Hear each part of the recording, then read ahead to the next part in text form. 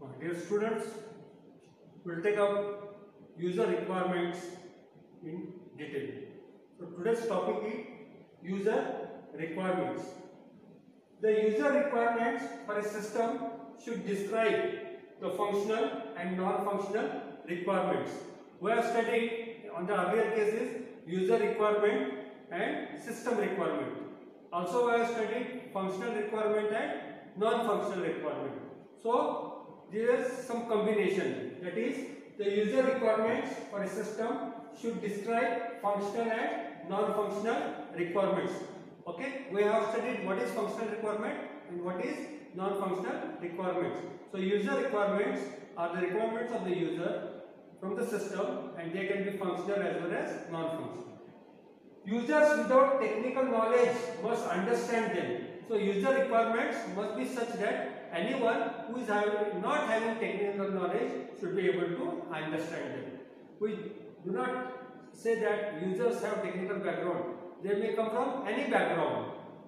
They should specify external behavior of the system as well, how the system should behave externally with the other software. Okay, even that should be mentioned in the user requirements. User requirements are, in simple words, common man's requirement or user's requirement.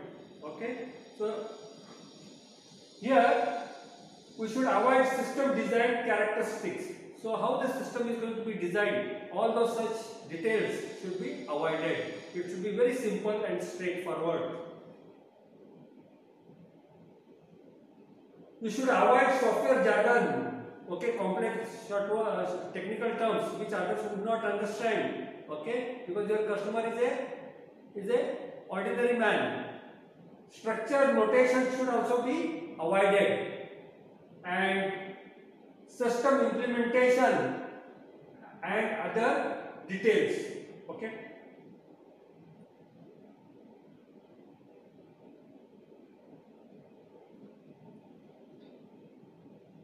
User requirements should be written in simple language with simple tables, forms and diagrams.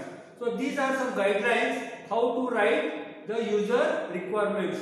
So user requirements should be written in simple language, ordinary man's language.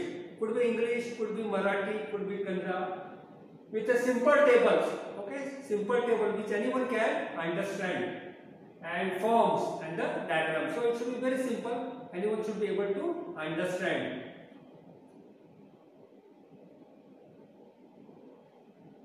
Now, when you try to write the user requirements in the natural language, what do you understand by natural language? It is language used in day-to-day work.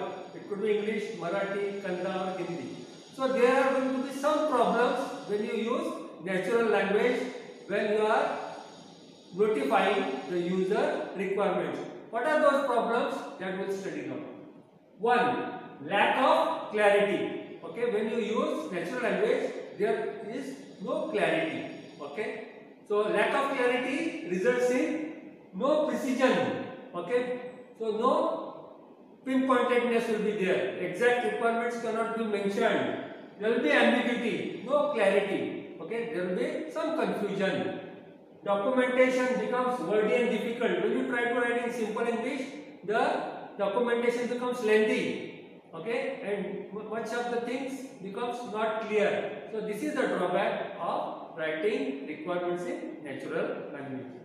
Requirements confusion. Okay, there is some confusion in the requirements. That is, no distinction between functional and non-functional requirements. Okay. So when you are writing in English, simple English, you may mess up, okay, or mix up the functional requirements and non-functional requirements. Even it will be difficult to identify what are the goals that were set for and working for. Third difficulty is requirements amalgamation. That is, different requirements of different types will be put as single requirement. So again it becomes lot of difficult for anyone to understand, because you are writing all the requirements in single statement.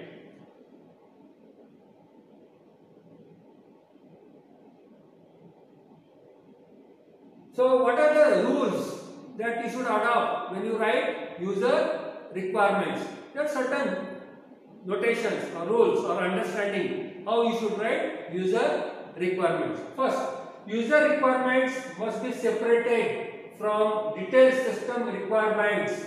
Okay, so user requirements should be very simple, very precise. Okay, in short, they should be abstract. They should not be in detail, otherwise it leads to confusion. So that non-technical readers are not confused. So the simple man, the user who is not technical, doesn't get confused. So they should be written in simple wordings. User requirements must not have too details.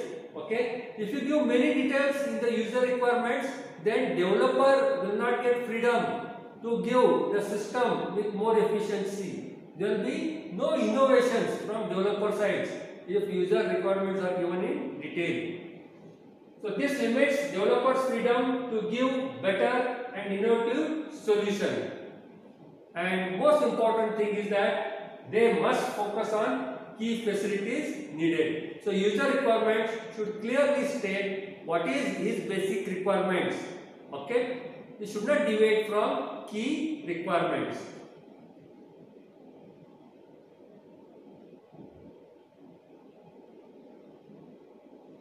What are the simple guidelines to write user requirements?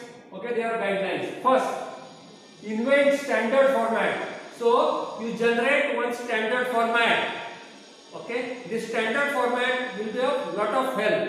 It is, and ensure that requirements definition added to the format. So your requirement definition should be filled in that proper format. So if that format is there, you will not miss anything. You will give required details. Next, leads to no omission and requirements are easy to read. So when you have standard format, you will not miss anything, and anyone can read it properly because it is in proper format. Next, use language consistently. Use the words. Okay, language should be very consistently used. It should have correct meaning. For example, shall should be used. The word shall should be used for mandatory requirements, and word should be used for desired requirements. So there is some difference between mandatory requirements and desired requirements. Mandatory requirements should be essentially met. Okay, these are part and parcel of the system. Desirable requirements add to the quality. Okay, so the word shall should be used for mandatory requirements, and word should be used for desirable requirements. Yes, if possible, use text highlighting.